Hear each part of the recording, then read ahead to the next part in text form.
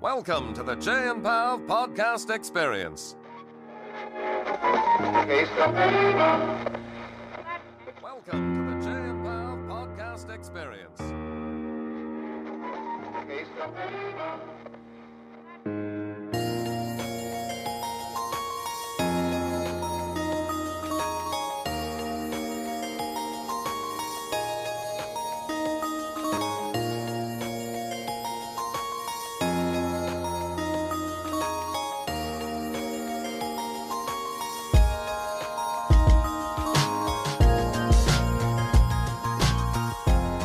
You're listening to The Chey and Pav Show, Teachers Talking Teaching.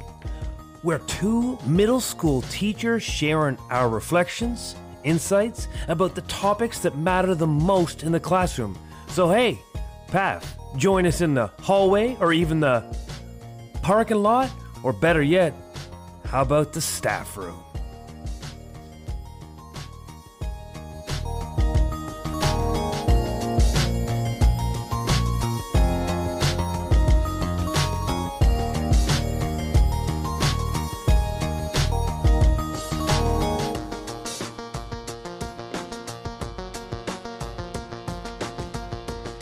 Welcome to episode 130 of the Chey and Pav Show. Thank you for joining us as we sit around the table to talk teaching. Today we speak with elementary principal from Toronto, Ontario, Salima Kassam, about her journey with anti-racism work as an educator and the appropriate self-care that must come with it. It's a brilliant conversation, so I'm very excited to dive into it. But before we do, please allow me to introduce myself. My name is Pav Wander, half of the team that makes up the Chey and Pav Show. My counterpart sits right next to me, and I'll let him introduce himself. Let's get ready to rumble with tonight's main event. And when you use the thinking classroom model, I think we discovered that you are 82% of this dynamic duo of the Chey and Pav Show. Oh, I see. I was going to say, you've done the let's get ready to rumble a few times now. We're almost 300 episodes in. I'm allowed to double up. Yes, you absolutely are. I hope the Canadian Podcast Awards heard that. 300 episodes in 5 years. Right. And so this is episode 130 of the Chey and Pav Show. Just ignore it. Sure. Go on. No, I don't need to go on. No, this is great. Yes, we are far in to the Chey and Pav Show, although every time we sit down to start recording, I have to remind myself how to record because it's been two months. That's a new record. 2 months of this content because our ETT production, Yes. Teacher Talk, has sort of, I wouldn't say consumed us, but there's episodes of the that we've done for that. But you're right. Yes. It's almost like we're back, but we were back 2 months ago. Oh, we were back then too, because there has been a little bit of disjointedness. And so I'm excited to be on the mic tonight. Yeah. And we also, do have we have a couple of episodes in line now. So there won't be this long wait before the next episode of the Chey and Pav Show. That's for sure. The return, I got a couple things in this section called banter, so I can go wherever I want. I'm glad that when I listen to the intro, it's back to Teachers Talking Teaching, and I feel like I can own that title. Yeah. Because, Pav, we've documented our journey of going centrally for a little bit, and I must say, there's no tire like teacher tire. Like, I'm exhausted. I wonder how I did it beforehand, but I also I never took to that central role in the context of, did I see myself really having value, or did I see that my position was justifying the amount of investment given into me, and I'm thankful for that investment of the learning, but I never felt I could get it anywhere. I never felt I could get it to the right places. And I walked away from that position just feeling like I hadn't done enough with it, and feeling a little sort of empty in regards to my journey in education. I do not feel empty now. I am overwhelmed with things I need to do, want to do, and are consumed by. But going back to the title, I'm excited to talk about teaching, because now I feel like I'm a teacher again. And not that central coaches don't do teaching. They do teaching, but it's not the same as being a teacher. There's just so many more responsibilities and things that weigh on you. I agree. I agree with that aspect. Coaching is not the same as teaching. There are teaching elements involved. I do also feel that we didn't have enough time in the position to really make it what we needed to make out of it. You mean the 2 weeks and then sent to being a supply teacher wasn't enough? No, it wasn't enough. No. And it was even less for you. Like I had at least started in I started the school year, and then we were redeployed in May as occasional teachers. But you started even later than that. So I think you had like 6 months in the role. And I really felt like that it took about the first four months, easily 4 months, to build enough relationship with the teachers that I was working with in order to actually make any sort of real effort stand out in the role that I was doing. And so, and even still, it was only effective, and I would say about 50% of the spaces that I was in. So there was like there's resistance. There's people who are in their program, and the things that we are trying with them are not really sticking. There's changes that happen in the programming. There's changes that happen in the classroom and in the schools. There are so many factors involved that I really feel like if we're monitoring growth and we're monitoring change, a year, like 6 months, forget about it. But even a year is really not a lot of time to monitor that kind of growth. And we didn't even get that 1 year. Like we didn't even get to have a start and a finish. There was interruption. And so I feel like there was no closure to the role. There was no closure to that particular central assignment that we were in. So I definitely feel a lot more satisfaction being a classroom teacher because I know that I can measure my impact immediately. I can see what's working. I can provide the feedback, and students can provide me with the feedback of what is happening in the classroom immediately. Whereas in a coaching role, you're in the classroom once or twice a week, and it takes so long to just build that relationship in a new school, in a new space, with a new administration, with new students that you don't know at all. It takes a lot longer to get to that point. So, yeah, definitely. It's something that I'm not ruling out for myself in the future. And I think that it's something that I would like to get back to at some point in time, but definitely really loving being back in the classroom right now. I like you talked about closure. That's a good way of putting it. There was no closure to it. It reminds me of that old Donald Trump series. You're fired. I seem to remember that being the last official transcript I had with. That was it. Yeah. I know that wasn't actually the term, but that's what sits with me. That's what lands with me. That's right. Oh, really? Oh, okay. And I'll never talk to you again? Oh, okay. And we'll never have any feedback again? And we'll never have any interaction again? Okay, good. We're gone. Yeah. That was the... So yes, a little tongue in cheek on my part there, but yes, you're right.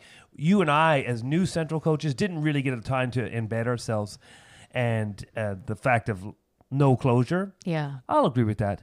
I also think now that I'm back in the teaching role, when you think about trying to make that impact, as that classroom teacher that's busy, unless I'm seeing you every day, you become forgettable. Not because you're forgettable, you just become forgettable. Like that routine of teaching is, I need it daily. And if you're not daily, then it doesn't become my hierarchy of needs and my hierarchy of wants and my hierarchy of things to do. It just becomes secondary because I can't build my program on something that might happen every 5 days. I just can't. I can't do it. It's too hard because we teaching is not something that you can plan for that far in advance. I mean, you can have a general idea, but things change really quickly. They change on a dime. And so absolutely you need that immediate feedback and you need that consistency. And I don't think that teachers, I don't know. I was thinking that students feel like you are forgettable when they don't see you for a couple of days or whatever. And I would say that is true. There's a lot of things that are happening in a school, and students are not really worried about, hey, where's that teacher that was here once or twice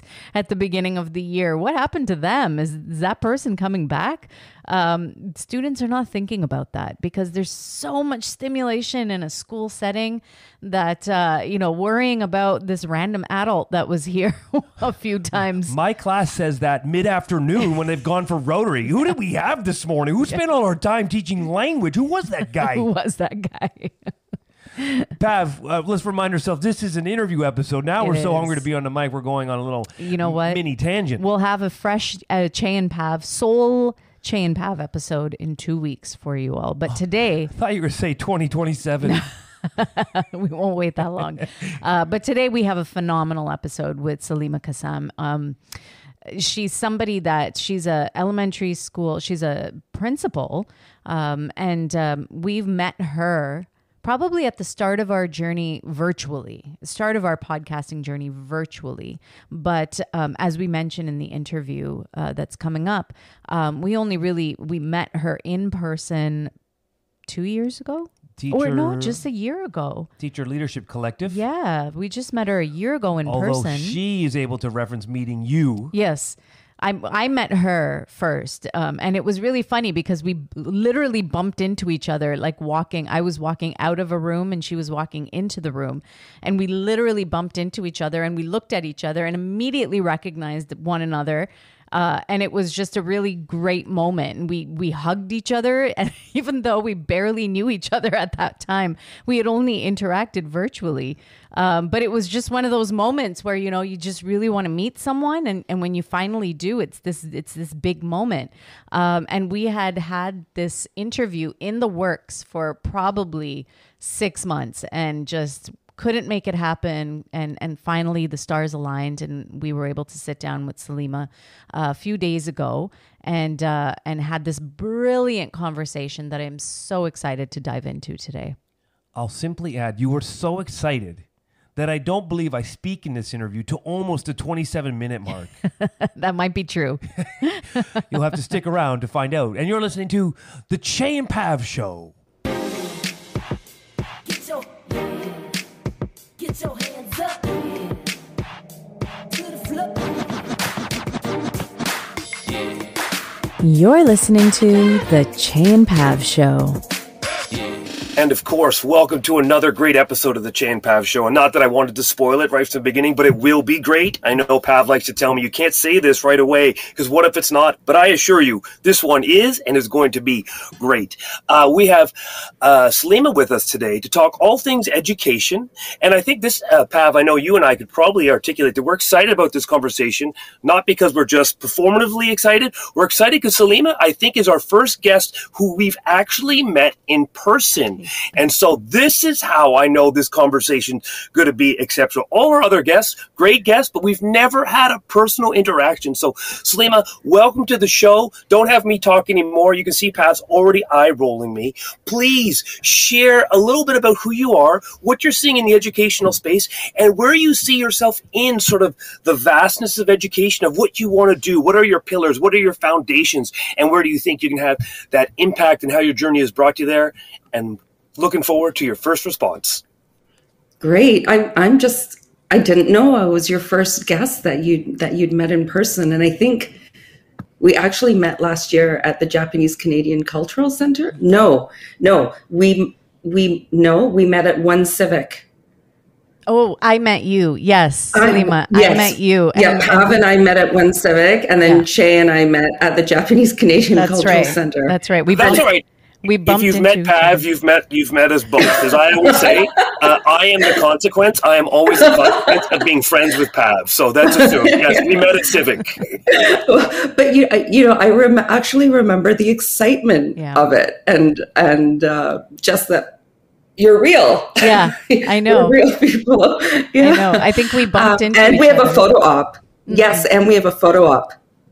That is the proof. Yes, we do. Yes.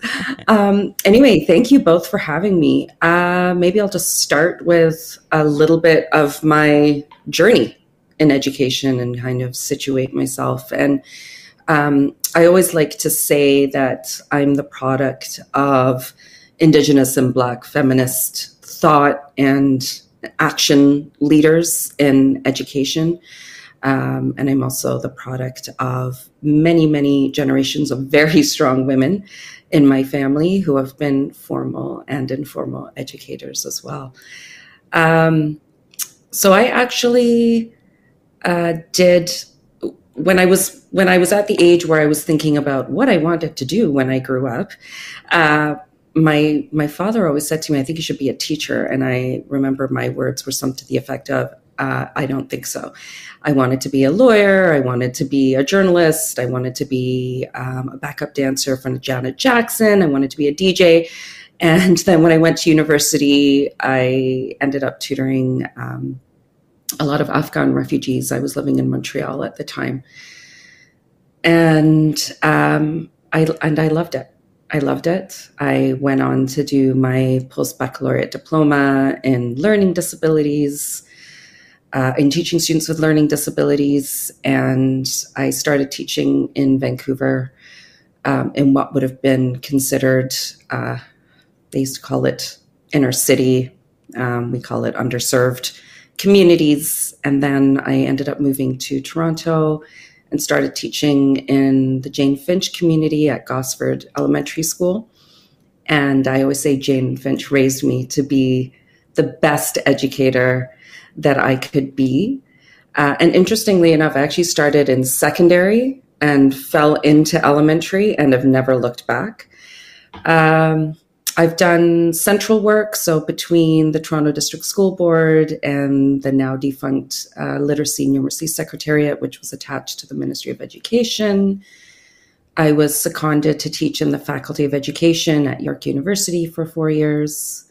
I came back as a vice principal, then became a principal, and have just left a role as centrally assigned principal for, this is a very long title, Equity, Anti-Racism, and Anti-Oppression, and Teachers Learning and Leading. And I am in a school again as a school-based principal. And I'm also a mother of 2 fabulous kids. So the teaching, the education is reciprocal because they teach me every single day how to be better. So that's where I started. And what do I see happening? I think, I've always positioned myself, and I've been positioned by others as an anti-racist leader. I am outspoken. I am an interrupter or a disruptor, and I'm pretty proud of it.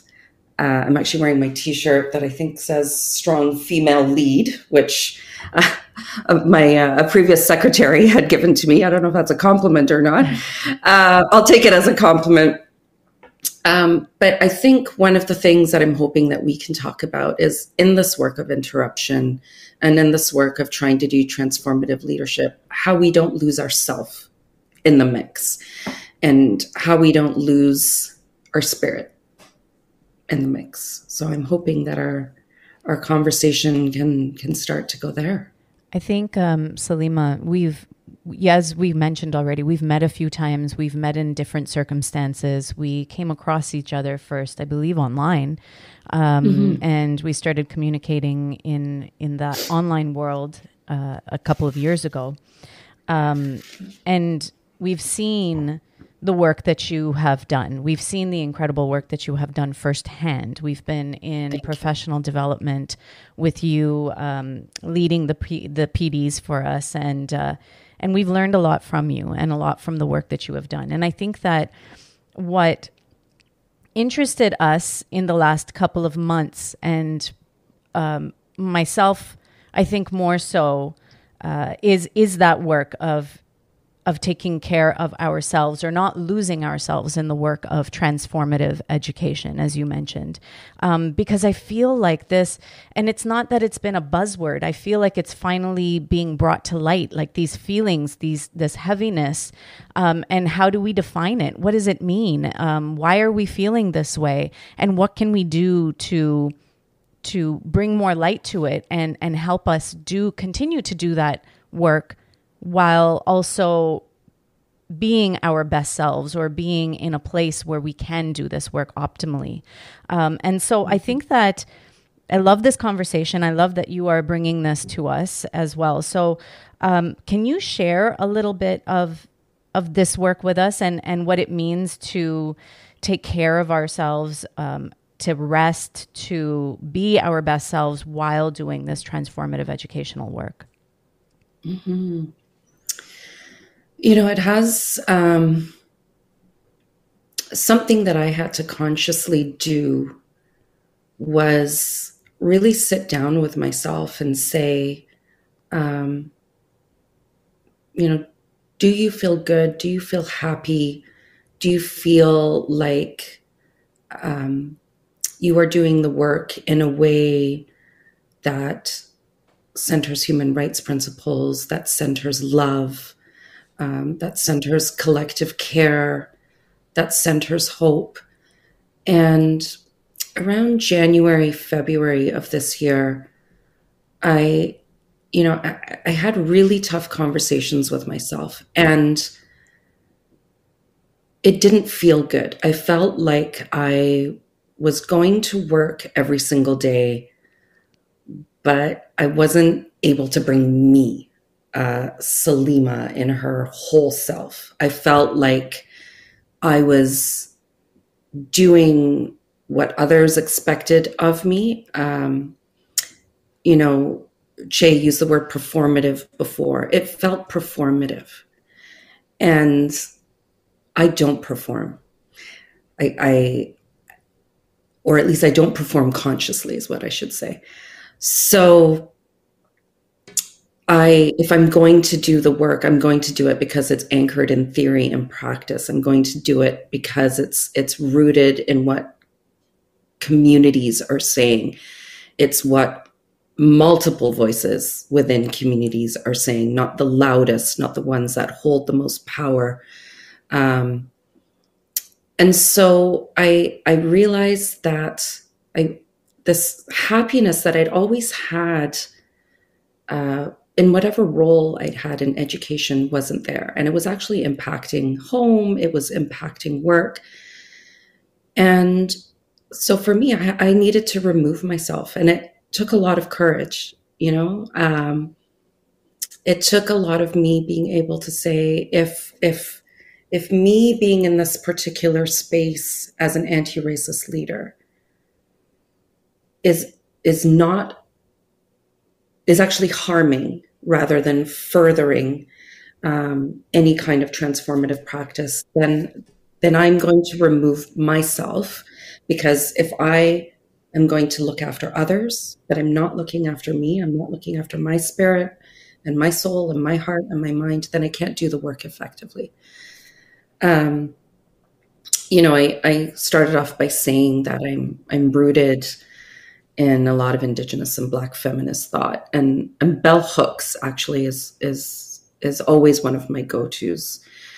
And she talks about labor for freedom. And she talks about being able to collectively imagine what's possible. And when it feels stifling, when it feels like literally like you can't breathe, then for me, I had to go into myself to be able to nurture my imagination and be able to nurture hope. Mariama Kaba, who's an incredible abolitionist from the United States, talks about hope being a discipline. So I needed to take time to nurture that hope and feel hopeful again. And so I went on a leave for the first time in my life. I went on a mental health leave, and I needed to remove myself from the formal piece of education, because education doesn't just happen in schools, and it doesn't just happen in institutions. It happens within community, and it happens within family. And that's what I did. I went back to family, and I went back to community, to that notion of collective care and reciprocal care. And I practiced being free, that practice of freedom that Bell Hooks talks about. Now, I know it was a privilege for me to be able to do that. Not everybody is able to do that, so I do recognize that. But that's what I needed to do, and I really had to think about how my physical body, my mind, my emotions, my spirit were all interconnected. Even what I was eating or not eating actually getting up and walking around and not being, as we're on a computer right now, but not being stuck on a computer for an entire day, or being stuck on the phone because everybody needs you in that moment at that time. I set boundaries. And so now it's, how do I maintain those boundaries now that I'm back in a formal role in education, and keeping all of that nurturing spirit and learning with me as I continue to move forward? Because, you know, as we're sitting here on October 22nd, 2023, the world is violent around us. There's a crisis happening around us. So if we're going to look at transformative change and practice, we also have to start with ourselves. And what does that mean? And make sure that we're being true to our principles, and not getting swayed into this screaming, angry void, because it can be very easy to go there and then lose ourselves in the process. I don't know if I answered your question. I don't know if I went off in 5 tangents there. No, you did. And you've provided me with a little additional food for thought. And it's something that I think I've been grappling with for some time. And I don't know, Chey, if you've also felt the same way. When we interrogate ourselves, I think it's very good for us and how we disrupt ourselves within the system. Do you feel like when we disrupt ourselves and interrogate ourselves and take care of ourselves to do our best work, that we're able to then go and disrupt the system? Because what I'm hearing, and maybe I'm wrong, you removed yourself from the system to be able to do your best work. But we want to be able to progress the system eventually. Can the progress we make within ourselves also help us to move the system along as well? And maybe this is a question that we can't answer in this conversation, but I'd love to hear your insight, or if you've thought about it in any kind of way as well. And it's something, I know it's a little bit more personal for myself. Like, I do a lot of work on myself, but how am I using that to make progress collectively? I don't know if that even makes any sense. You know what? It does, because I think I've been, or there's a tendency to just move through life in anger. And especially in education, you know, we've seen for too long, decades. I mean, you know, the work of anti-racist leadership is not new. So there's a collective anger, and that anger is needed, right? It propels movements, it fosters movements, it mobilizes people. But I think what comes out of that anger then is this movement to action, and how we hold compassion for each other, and we're able to engage in a conversation, how we move from, a friend of mine calls it the egos and icons mentality. There's one way to do this work, and this is the only way to do this work. And if you don't do it this way, then you're doing it wrong. And we're shutting people down, and we're canceling people. And that's not to take away from violations of human rights, but also, how do we hold each other in a space of grace?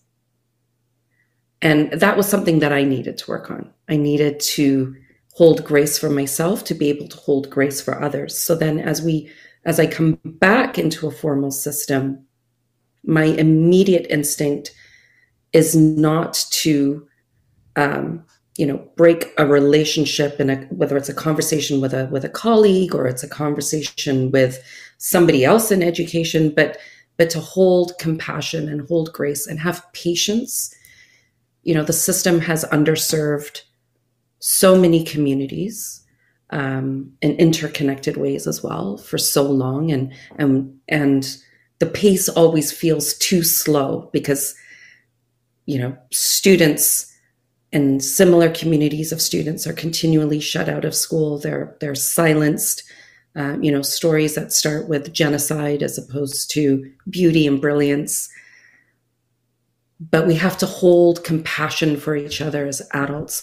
So that's what I'm trying to hold into. So back to Mariana Makaba's famous quote, hope is a discipline, right? That hope. And that hope is situated and collective care. And I always say, if people haven't read Bell Hook's book, All About Love, we have to have love for ourselves in order to do this work. And when I think about, the 7 grandfather teachings or grandmother teachings, or in whatever way it's being presented and positioned, love is spoken about there. And when we talk about culturally relevant and responsive pedagogy, Gloria Ladson-Billings talks about love, right? And love is also justice. So it's all of these things intertwined. It's an action, and it's remembering that none of us are experts. We have expertise in different ways, but we're not experts. And I think that's been part of the problem as well. Is we sort of hold these people as the holders of all knowledge. And I know that I've fallen into that trap as well. But we have to learn together to bring ourselves up together, to make ourselves better together. Yeah. Chey, I'm going to let you speak, but I love the way that you said that, that hope is a discipline. We have to provide that space for one another. I almost feel like we have to be in it, and then we have to take a step back and do a little bit of self-work, and then come back in it, and then come back to it, and then bring our learning of ourselves and that learning of love. I think that is the root of everything. And then come back to the work as well. So I appreciate that answer and that follow-up as well. And Chey, I know you're itching to add something here and continue the conversation. I didn't mean to ice you out, but I was really, really into this response from Salima. So thank you. I'm so glad you said that with a straight face, because you absolutely meant to just ice me out early on. I think you actually removed me from the chat about 3 minutes in, and then I just, coded my way back into this conversation. But the conversation has been great, and maybe I'm just consuming and observing the first, 20 minutes, but it's been a fantastic conversation. There's so many things that I'm thinking. I love that idea of discipline with hope. And I made the connection, not to center my story, but I thought of my journey into central coaching for a little bit, where I think I went in with a naive hope, or what I thought that space would become. And I felt, and that's not to say that the space was that, the space wasn't what I had sort of envisioned when I went in, and I sort of lost some of that hope. And so I became a little disgruntled with where I was and the impacts I was making. And so, when we had this conversation of rejuvenating ourselves, I feel rejuvenated going back into the classroom. Not that everyone has to have that journey, but I got lost in that space, and I lost hope because I didn't know what I was doing. Not in the technical sense, I knew what I was doing, but I lost that spiritual sense of what is it that I'm doing here.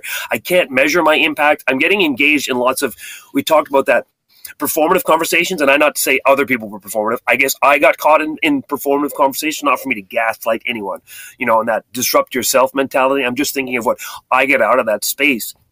And so it was back to the classroom has been my rejuvenation. And it makes me think about what are the things that people are doing to rejuvenate? Because as you both were having that great conversation, I think we get really simple things of what people need to do to, I guess the system puts, just take time for yourself on the weekend. And it's almost the system putting it back on you to rejuvenate yourself. Because I don't remember whose tweet it was, but there was a tweet about if you need your weekends to freshen up, then maybe your job is too taxing on you and your system's getting a pass on finding ways to alleviate the tensions on staff. I mean, I could give one anecdotal observation when you think about system, how we use our system. Do we use our system to stretch teachers out to the max, or do we use our system to try to alleviate stuff from their plate?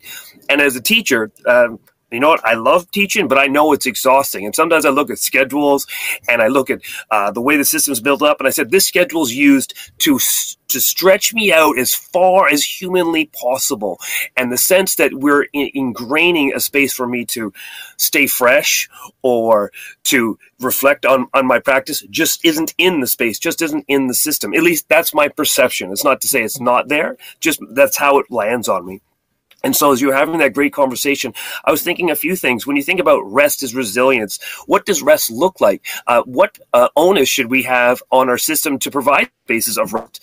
Because as much as we have the pedagogy and we know it works and we know it has a place, does our system really value it? And if our system doesn't, often our system will say what we value, but then it doesn't take the time, put the resources in to do it. I mean, I could even think about high school applications, and you say we're changing all these simple rules to make high schools more accessible for everyone, but I'll just take an art specialty school. There isn't one in Rexdale, so making it a free choice to just go there, those aren't the obstacles. I can tell you as a grade 8 teacher, the obstacles isn't that students couldn't make the application there. It's that it's an hour and a half commute and seven different TTC rides. But the simple solution is just to say, oh, everyone can go if you feel like going. Yes, there's a place for that. But the real solution is actually building an art school in Rexdale so students can get there in 10 minutes. But that takes a lot of money, and that's a lot of system change. So that's not coming. And so thanks for giving me my 3 minutes. Salima, the question actually is when you think about rest as resilience, one, what are you doing for that rest? What are you doing for it? Because it can look many different ways. And then what onus or what responsibilities do our systems have to honor it and create space for it beyond just on your weekends? Now I'm thinking about an art school being built in Rexdale, and I'm like, how do we make that happen? It's needed. It's needed. So I'm actually going to take your words, Chey, and I'm actually going to position it as rest as resistance. Yeah. So Tricia Hersey talks about rest as resistance. And so being able to say, my body is a site of free labor is not something that you're going to get to use anymore. So I can continue to do this work, but I can't do it alone. So how are you supporting me, and how are you doing it with me? So how are we getting down and dirty in a clean sense when we are doing this work of education? So I'm going to give it feels like a small example, but I'm thinking about the hope that can come from this. So tomorrow, the school that I'm a principal at, we are all K-5 going to a farm, and we are going to pick apples and look at pumpkins and play with chickens. And that's going to be our curriculum for the day. And so when we talk about what does it mean for self-care, it's an opportunity for adults and students to be outside, breathe some fresh air, touch things that are growing from the soil, and our curriculum is going to grow from that. And what could it turn into? What could it turn into? It could it could turn into a conversation on food insecurity. Mm-hmm. It could talk about, Afro-Indigenous ways of growing, foods and reclaiming the land. We could talk about, who has access to natural resources, fresh, clean resources, and who doesn't. That's anti-racist pedagogy right there. And there was curriculum to back that all up. But we're going out of the classroom because we can get really mired in the walls of a building. So that's one small way that 200 of us are kind of breaking open that traditional way of teaching and learning, and creating spaces for each other that feel hopeful.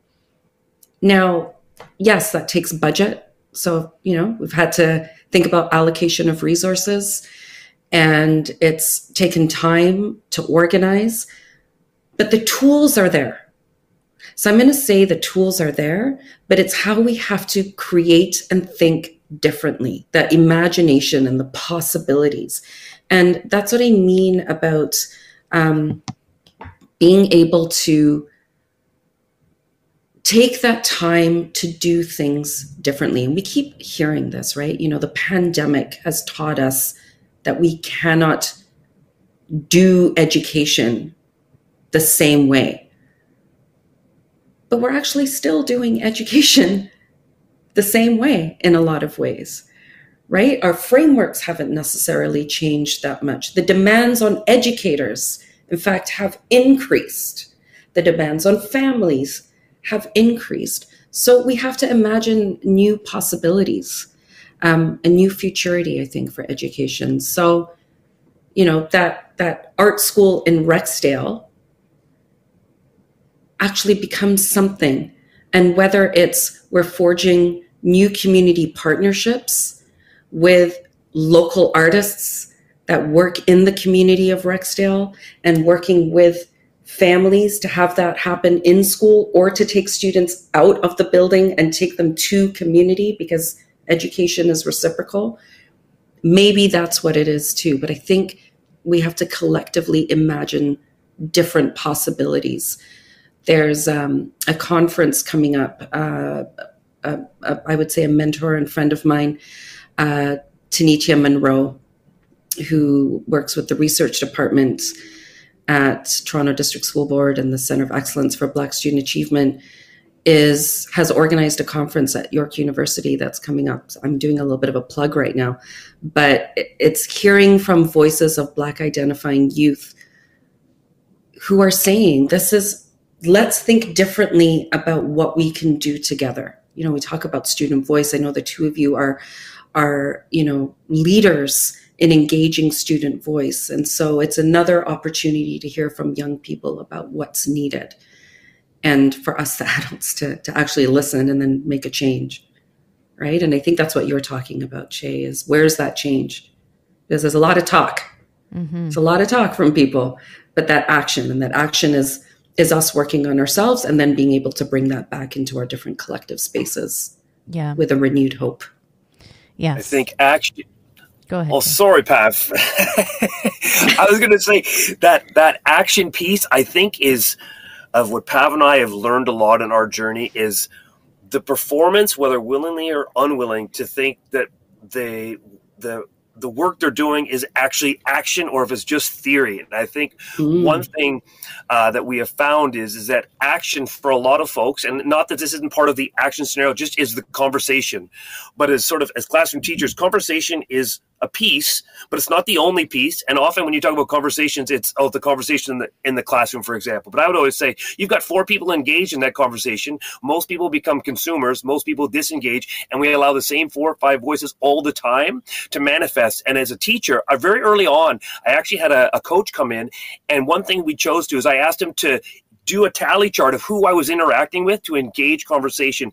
And it was eye-opening. I did pretty well, but I also saw that I was, tapping into 10 different students more often than other ones. And it shifted.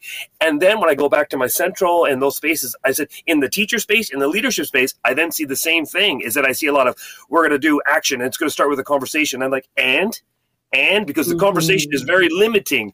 And then I often find that so many of the examples of actions, and we have a conversation. And my always thought is, and what? And what else? Because the conversation is really beneficial for 3, and it's probably alienating for 10. And so conversation is one piece of my multiple choice board, or part of my continuum to action. So I love the fixation on action, because where do I sort of position myself? I don't position myself or gift myself the category of a disruptor. I sort of think as a white male, I don't get to call myself a disruptor. So when I think of a disruptor, I always think I don't have the receipts to dare make that claim. When I think of where am I doing the work, where do I think I have benefit? I think I provide real world examples for what a classroom teacher can do to instill in their classroom. Not because I'm doing it great, but because I'm using multiple different spaces to amplify voice. And then when you talk about positionality at the beginning, yes, I'm a white male, but I'm a white male teaching in a racialized community for 22 years. And so I've had my failures, I've had my successes. I can see where voices have been amplified, and I've sort of gone around the journey. And I always think that example is a worthy example in the space of anti-racism. What does the white male teacher do in a racialized community? Because that dynamic is always different. And so I always think, for me, it's about decentering myself as much as I can, because I am the strong voice no matter what, whether speaking or not. So that's my randomness as you talk, because it's all about action. And then it's those action steps, because you provided real action steps or thoughts that can initiate how we could bring the arts and amplify the arts in the Rexdale community, rather than saying you need to leave Rexdale in order to be an artist. And one could argue that in our high school model of going away to all these different schools, we're trying to elevate community, not say you need to leave community. So I've always been a big proponent of our local feeder schools. Those are the schools you should be going to, because this is your community and you want to elevate your community. So thanks for those action steps. Pav, you're going to have to remind me on Monday morning to start putting those into place.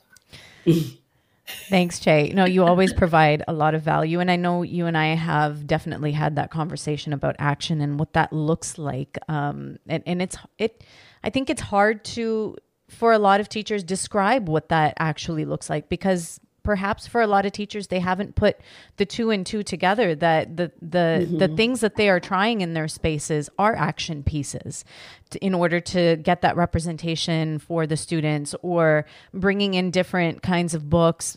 And it does go beyond just talking about the issues.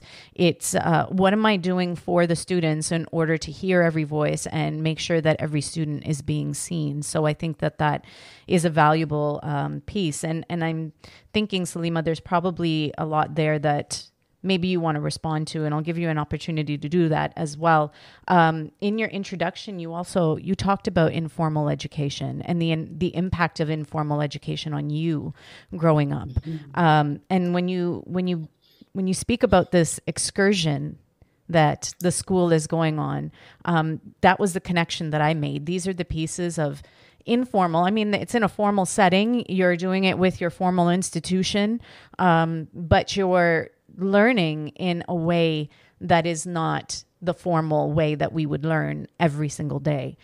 And I'm thinking these are the experiences that students are going to remember.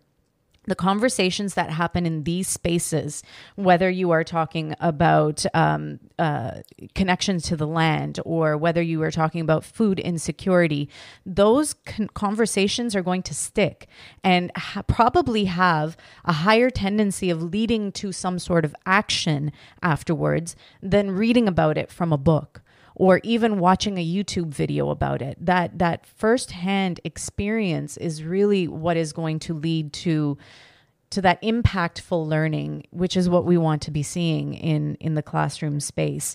And I do want to talk about the next question that we have as well, but I know that we've just discussed a lot of things here, and I want to give you an opportunity to maybe reflect on any of it, or respond to anything, or to add anything before we go on to kind of change the topic a little bit. Yeah, I guess, I think this idea of action on the ground is what brought me back to a school, because I think, we do get very caught up in theory and practice, or theory and then trying to implement it into practice. But for me, my personal experience is to really be able to co-facilitate that where it matters most, which is with students, with families, with communities. And so, as I reflect on what we're talking about, I know that's what drives me. I can't do the work from afar, and I felt like some of my other roles, I was too removed from what was actually happening, in actual time. So it's, I guess even my trajectory, I've been in schools, and then I've come out, and then I've come back into schools, and I've come out, and I think that's really served me well in my journey, because I'm dipping in and out. And I think it also, again, speaks to that imaginative, creative possibility that we can all have as educators, because there's no fixed line, right? Like, there's no fixed line in teaching. It's not X plus Y equals Z. It would be so nice if it was. But, for any educator, we can tell you that any day is going to be different. Any hour is going to be different. Any student is going to be different. And we hopefully are different, right? So, it's getting messy. And so it's finding that joy in getting messy, because there isn't a roadmap. And, we're really co-creating these roadmaps with each other, for each other. And, as I've, learned from both of you, I think that's what the two of you have done so well in so many different ways, with students, with colleagues, in your writing. It's, finding different ways to reach different audiences, and to be able to talk about practice as action. So that's where my brain has gone right now. Thank you, Salima. And that's very kind of you. I think that Chey and I, we spend a lot of time reflecting, and that reflection is really what, in many cases, and we've heard so many different educators that we've spoken to on the podcast and in other areas as well, is that actual act of sitting back. And I think that that's part of that self-care process is having an opportunity to sit back and say, okay, here's where I am. Here's what we need to do. And so how do we get there? And I think that's key. But that leads me to thinking about, why do I feel so guilty when I do that? Like, why do I? And I don't know if you felt this way at all. I'm sure there was a little bit of that, because I can't imagine taking a step back from work, from myself, to take care of myself. So please speak to that. I know, because it's very multifaceted, where this feeling of guilt comes from and why it's so profound in education. So if you want to either speak from your own personal experience or even your professional learning in this area, please tell us a little bit about what that feels like. Absolutely. Guilt. Oh my goodness. I love my family, but I was raised with guilt. We are products of a capitalist society. So it's, what's the next thing you're going to do? What's the next thing you're going to achieve? What's next? And I think society as a whole has moved into this checks and balances of, you have X number of degrees or you have X number of qualifications. And we're really, people can get very caught up in this academic accolade sort of competition, actually.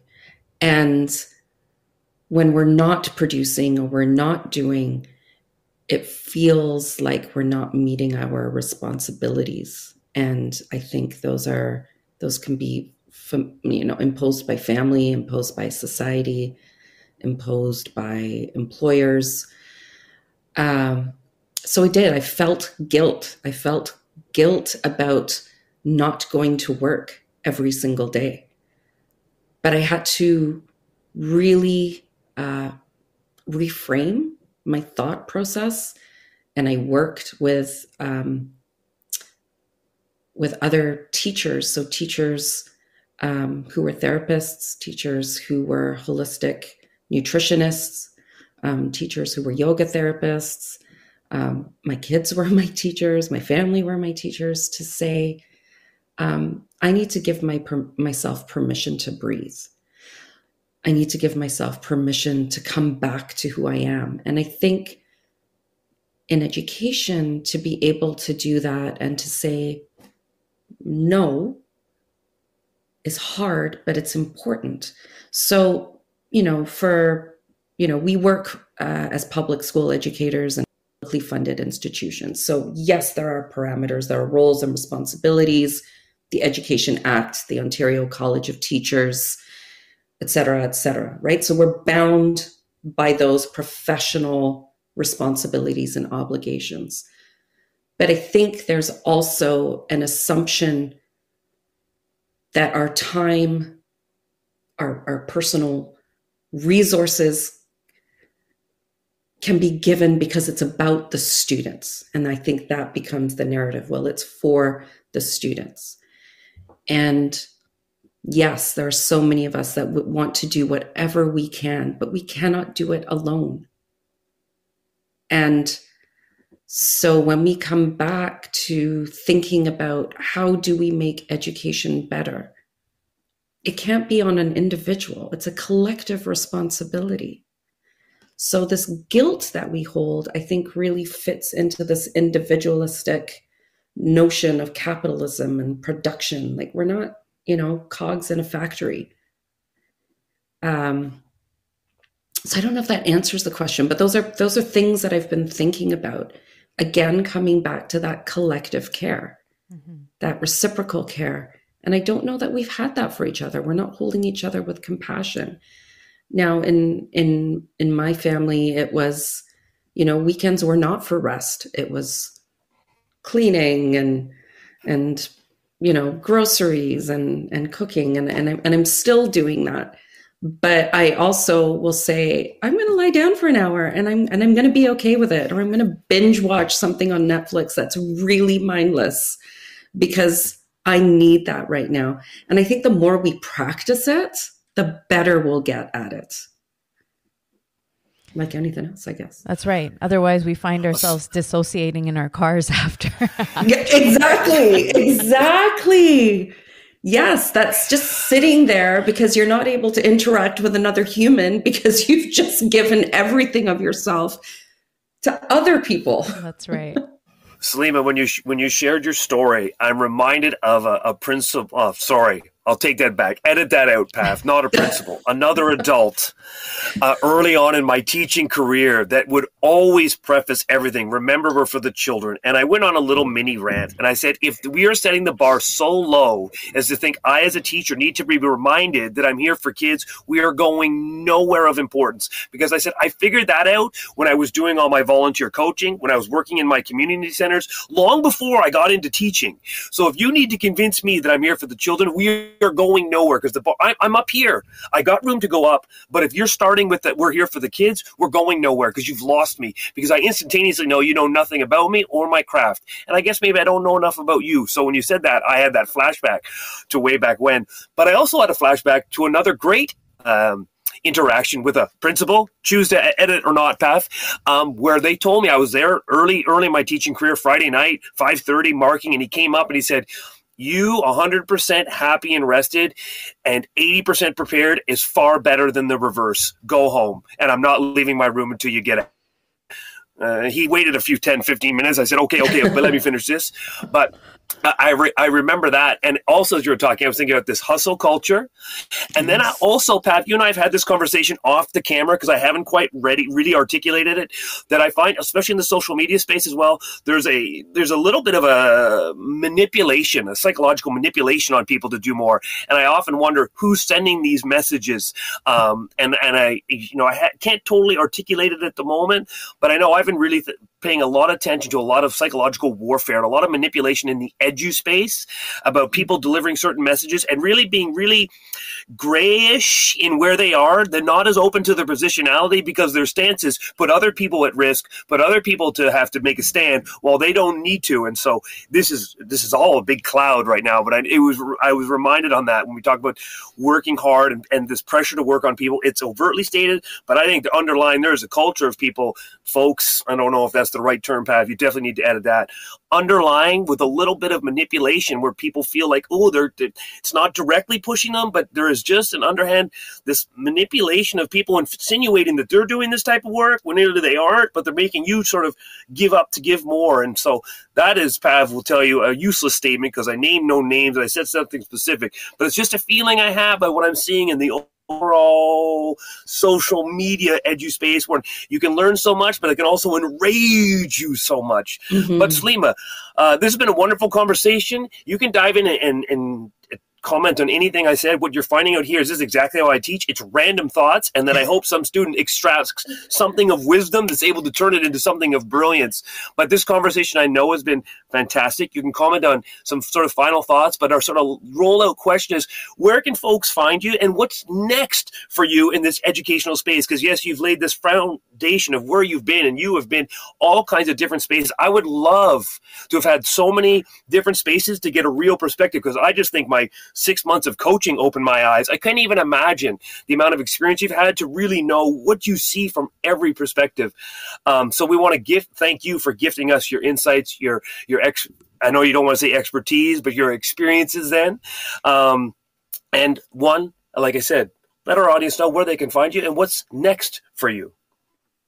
Oh, what's next? I love that question. Because I always think of it of what's next is I need to make lunch. Mm-hmm. And what's next is I need to do the laundry. But what's next is also some writing.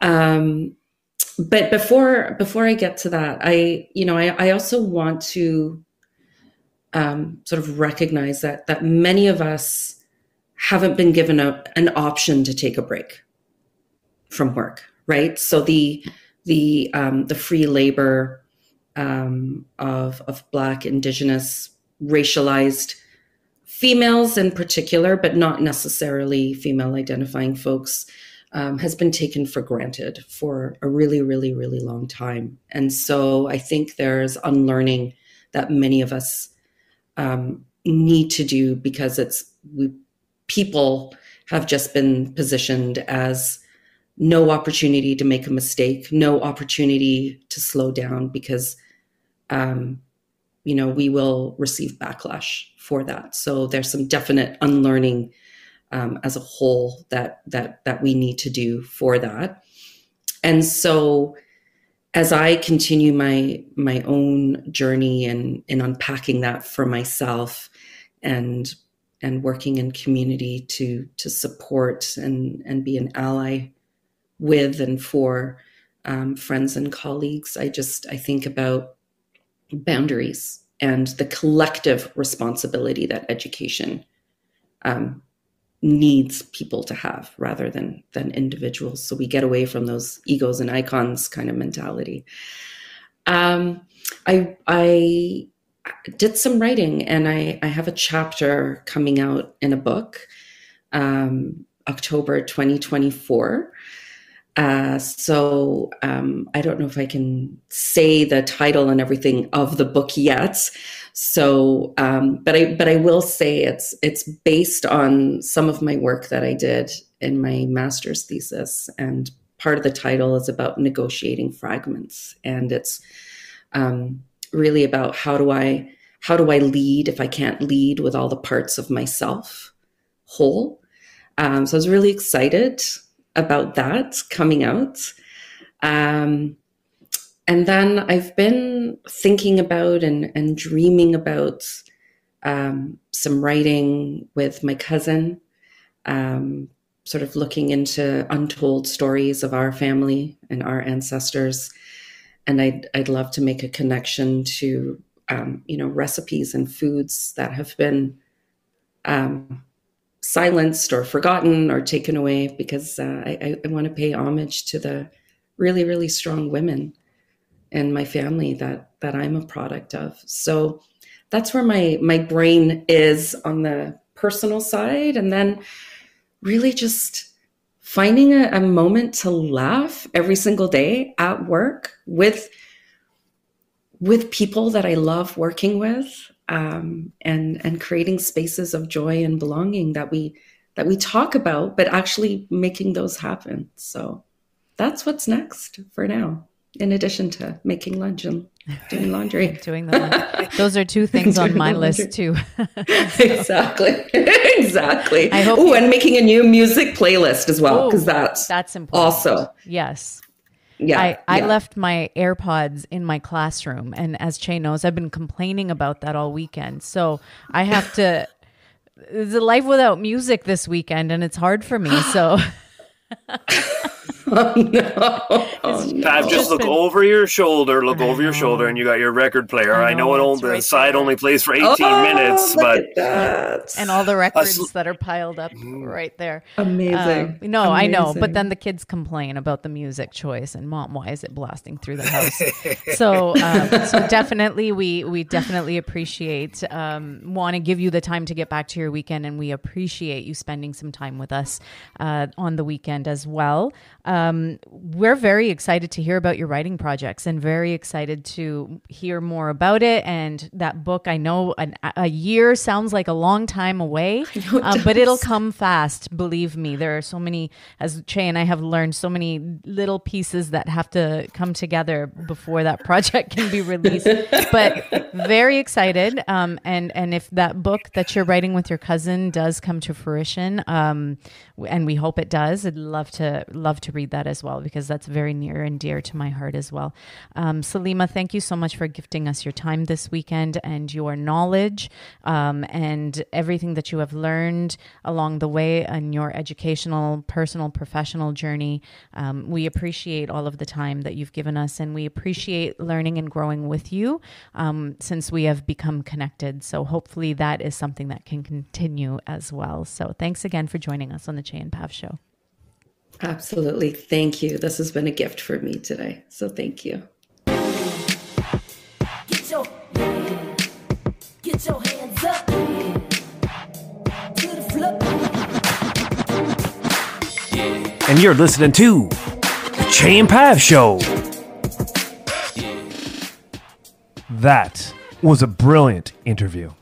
Absolutely was. It leaves me with chills, actually, because there was so many points in there that were just so relevant and poignant, and they just hit home for me that it was great. I just left feeling really good from that interview.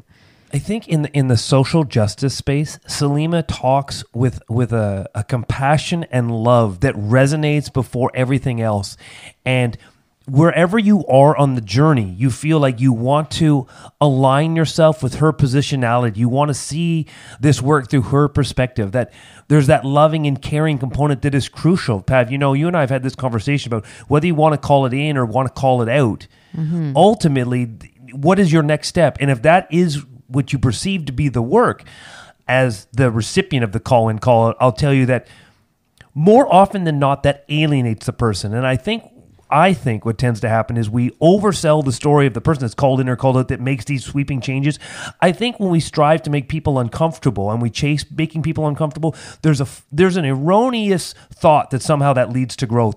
Because as a teacher, I'm never striving to make someone feel uncomfortable. I'm trying to inspire. I'm trying to build that relationship, and we're hoping that we can grow together collectively with that empathy and love. And I think Salima resonates with that message. Yeah. She called it leading with grace. She spoke about that a few times. She talked about how it took her a while to get to that stage where she felt like, I need to lead with grace. I need to give people grace. I expect that same grace to be given to me when I need that grace. I need that break. I need to be, I need this. I need to not feel uncomfortable. And so that really stood out to me when she was talking about leading with grace. And the other thing that really stood out through this conversation was our talk about theory to practice and what the action work actually looks like when you're doing disruptive work in the school setting, when we're doing decolonization work, when we are actually taking a look at what our education system is and what our students actually need, and what education should be, and what does that actually look like in the classroom space. And I really loved what she shared about her own self and her own practice, but also professionally, how she leads with that kind of love in the classroom or in her school. So I thought that was a really poignant piece that we had as part of the conversation. I agree. Yeah.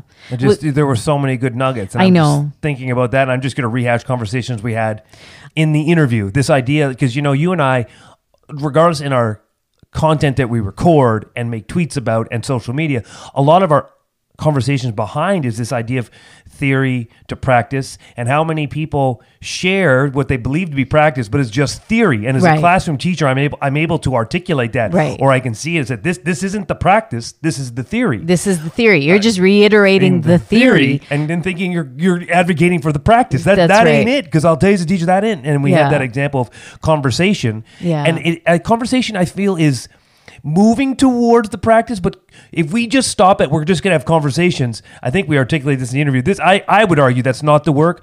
Based on my 22 years experience as a white male teaching a racialized community, that's a small part of it, but I still feel dabbled on the theory, especially when people articulate, we're going to have conversations and please, and right. 100%, because I mean, it's not creating any change. The conversation is talking about it, and you can talk about potential change that will come from the conversations, but it's not actually yet doing. It's definitely an important step in the process. 100%, I will agree with that. But it's the doing, it's the change in practice that is the action, and I think that's the piece that's really, really difficult to articulate when we're having these conversations. Sometimes, Pav, I think not enough PD is teacher driven. And when you talk about that concept of the teacher down the hall, there are teachers around us that are doing great tasks, great activities. I think of our work in Reframing Remembrance Day and digital photography. That's a task that does the work. This is one way of doing it. Yeah. We have our unit on writing stories through music and lyrics. So it's that's part of the work. You see students that dive right in, that gift you so much of their identity and their story through the songs and the lyrics they want to talk about. That's an activity. And it might not be the greatest activity, but could go into a bank of activities you can use to do the work rather than solely just advocating for, it's a conversation. No, I want to know. And I think a lot of our PD gets caught in people that are well researched, but don't necessarily have the practical experience. And I think what happens a lot in our PDs is that we just don't weave the two together. When I think about how many times I've been asked anything on any topic, I just told you how many times. Want to hear it again? That's how many times. Yeah. And not that I'm on any mountaintop, but I say I'll represent the teacher voice. The teacher voice just isn't seen often enough. And I often think that it seems like people feel they need to teach teachers all the time. Believe it or not, there's a whole bunch of teachers that know exactly what they're doing. And if we would just listen to them and create space for them to share wonderful resources and wonderful lessons, perhaps we could collectively come up with more action steps. You know what I also think, and I think we started to allude to this in the conversation with Salima, is I think that there's also a disconnect from going from the action piece to the theory. I think that there are a lot of teachers that are doing really great things in the classroom, but have a difficult time connecting it to the theory that supports anti-racist work, anti-oppression work. And I think that shouldn't be discredited. I think that we should actively go looking for that incredible work rather than just going into classrooms and looking for deficits. I think it's really important to go in and look for those incredible things that teachers are already doing that support the theory that we speak of. And hope that we see it. Because I think, Pav, as you're telling that story, I sort of had an aha moment. You're so right. And I was thinking about our podcasting journey. At first, it was a tech tool. It was a podcast. And then we sort of were able to make those bridge to the anti-racist work, the identity work, telling stories, or honoring oral communication, oral storytelling. And then I remember being told, yeah, your podcast is really cool, eh?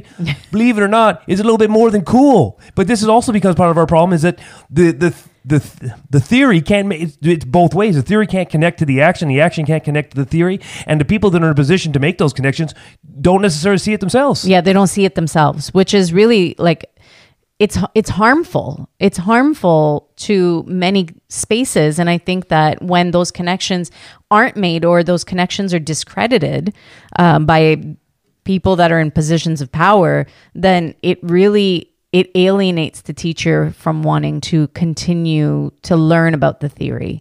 And I'm not saying that for everyone. That is not a blanket statement. I'm just saying that this is something that I have seen happen.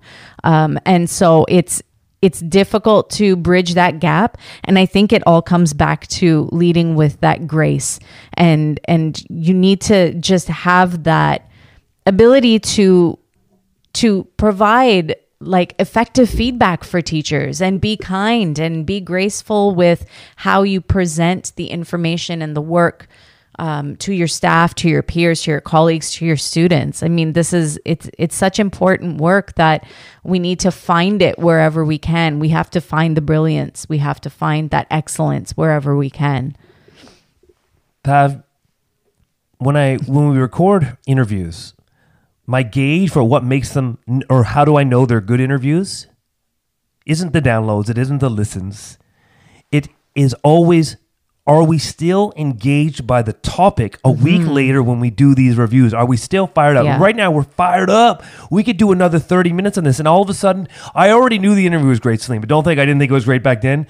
But I definitively know now it was a great interview because I'm still fired up by the content. And thinking about it. We were talking about it, not just that day, but the next day and the day after that and today, like a week later. So it reminds me what I hope this podcast is. Yeah. And Pav, when you talk about we're not making blanket statements, all we are is just two teachers sharing our insights, sharing what's going on. Doesn't necessarily make it right. You know what we want to be? We want to be right, but we don't have to be right. And the value of this platform and this space isn't in what we said, is in the conversation and dialogue that it ignites and sparks for our continued growth later. And I think what Salima did indicates our conversation means it worked. We're still talking about it. But this isn't the end of the conversation. We're no blankets over here. It's open up for more conversation. Yes. Maybe we said something that you don't agree with. Maybe we said something that you do agree with. Let's have those open dialogues. Now, don't let me get caught on the conversation rant, and turn these conversations into actionable pieces. So if you thought maybe I hadn't said something right, you should, hey, I've tried this lesson. I've tried this.